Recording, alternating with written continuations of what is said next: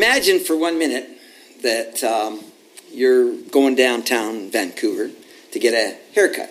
And if you're like me, you only need about 17 minutes to get that done. But by the time you find a place to park and go and get it done, it's 20 minutes is up.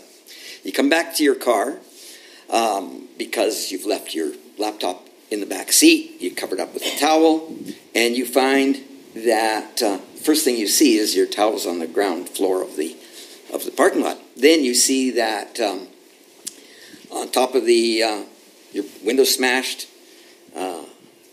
laptop's gone. You got all of your personal belongings, personal information in there, government business information, and the big project you were working on for 6 months.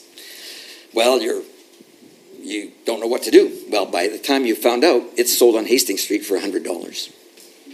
And we have patrols in our volunteers. They have bikes. They go on foot.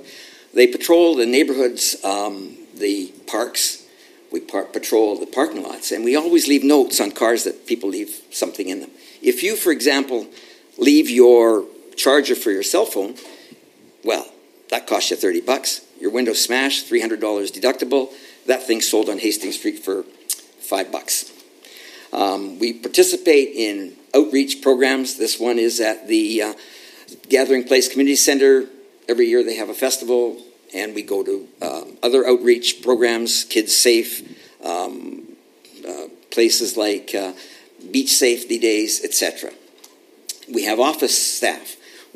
Some people like to stay in the office and answer questions. We get a lot of people coming in. Oh, I'm lost. How do I get to this place? How do I make a report? How do I do anything? And the office staff knows how to handle that. We have, at this picture, we're helping the Vancouver Police with a distracted driving project. And we have ages anywhere to 83. So anybody can volunteer at the Granville Policing Center. We do Speed Watch, which with the ICBC and Granville Policing, Vancouver Police, we can get motorists going a little over the speed, especially in 30 when they're going 60 in a 30 zone. We participate with other City Vancouver projects, such as this is a barricade monitoring for the fireworks. And we'll line up and prevent people from going down alleys off Thurlow Street. We participate. This is the Candidate Parade. That's our chief with us. And we participate in all the VPD parades. Next one is the Visaki Parade. Graffiti cleanup. We do graffiti cleanup on the streets and in the back alleys. This is a shot from the Pride Parade, one of our most exciting parades that we enjoy. And we do park, street, beach cleanup, and you can see how many bags we got from this one park that day. This was from the Santa Claus Parade. This is some of our volunteers. We try and have about 40 active volunteers at any one time.